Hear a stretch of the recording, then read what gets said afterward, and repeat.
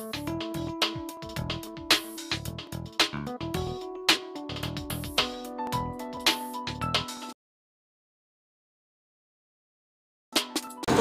with Nayla Al Khaja, Emirati film director.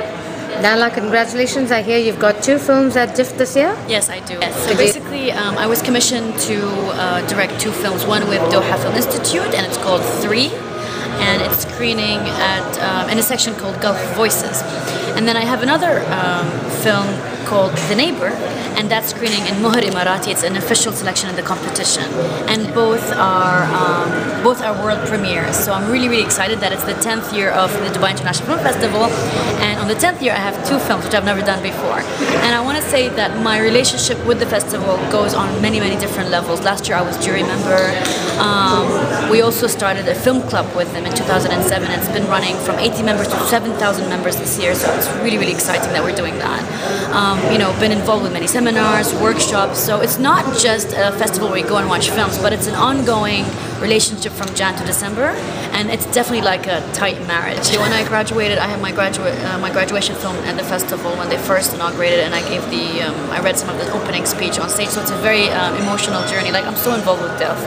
You have some projects in the pipeline, and you are in the process of signing on some producers, is that correct? Is this something you can talk about? I have one project, which you'll see at the festival, the film 3. It's only 10 minutes, but it's almost like a teaser to my feature film. It's the same theme, it's the same topic. Right. And do you have any producers lined up?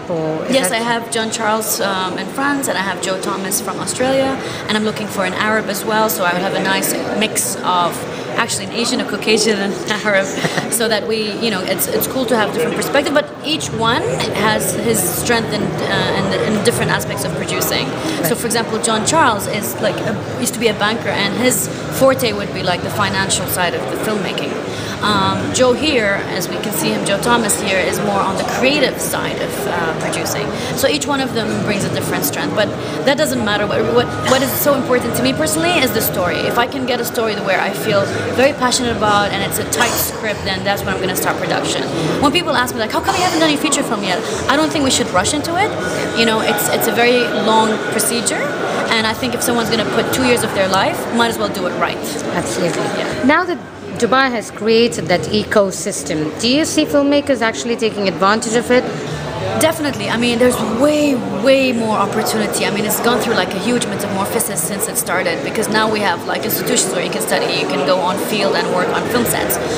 There are grants, whether it's like given by festivals or government grants where you can access money. Private investors, private corporations, they're more aware and conscious of the film culture. So there's way more film culture, and it's easier to tap into funds when it comes to money, and it's more easier to tap into like education or other aspects of the film industry, whether it's like accessing personnel or equipment and whatnot, where in the past those elements were missing.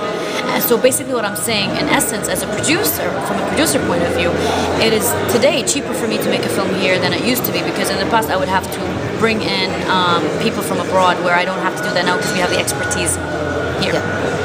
I just think with the new technology, being the brand ambassador of Canon, I always mention them because honestly, it's not just about marketing. It's simply the fact that I'm in love with the brand, and they have been very supportive, especially with community and schools, which is very important. But I think today, like, young filmmakers can access equipment where we couldn't, and that just slices off your budget by a lot. Absolutely. And I know that they're definitely way more interested in people helping you make a film than it used to be in the past. So no excuses, just go out and make a film.